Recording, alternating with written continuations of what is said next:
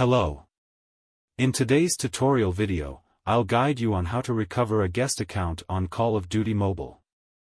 Before we jump into the steps, make sure to show your support by liking this video and subscribing to our channel for more helpful tutorials. Let's get started. Open the Call of Duty Mobile game on your device to initiate the account recovery process. Locate and press the settings icon in the top right corner of your screen on the main screen. From the settings menu, select the Legal and Privacy option.